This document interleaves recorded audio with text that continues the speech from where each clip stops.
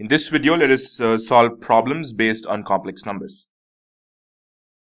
Alright, here we've got a problem which reads like this. It says express the following in the form a plus ib.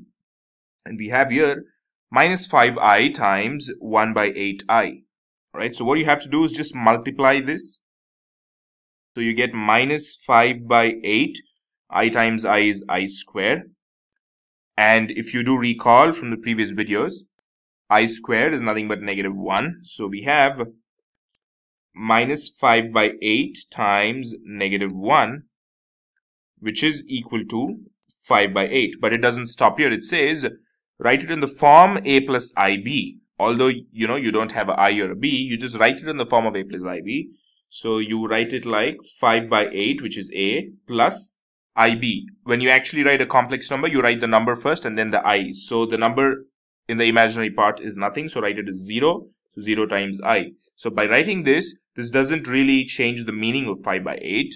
We're just representing it in the form of a complex number, that's all. It still means 5 by 8, alright? So that ends this problem. Let's quickly solve another problem.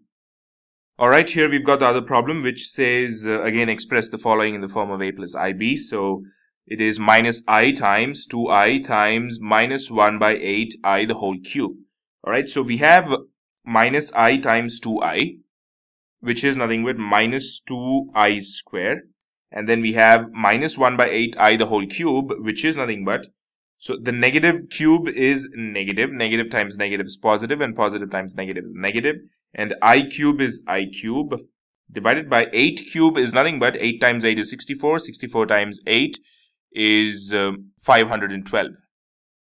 Alright, so here we have further solving it. We have 2 goes 256 times in 512, and we have negative times negative becoming positive, and I square times I cube is I to the power 5. So it is I to the power 5 divided by 256. Alright, so now if you remember from the previous videos how to solve I to the power of something that is greater than 4, you need to divide that exponent by 4. So in this case, it is 5.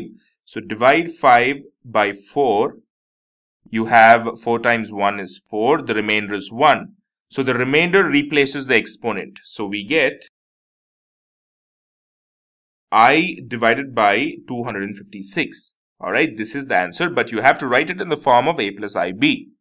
So now a is a 0. We do not have anything for a. So write it 0 plus 1 divided by 256 times I. So this is the answer required for this problem. Which has to be expressed in the form of a plus ib. Alright. So yeah, so that ends this set of problems as well as this video. I'll see you in the forthcoming videos with more problems based on complex numbers.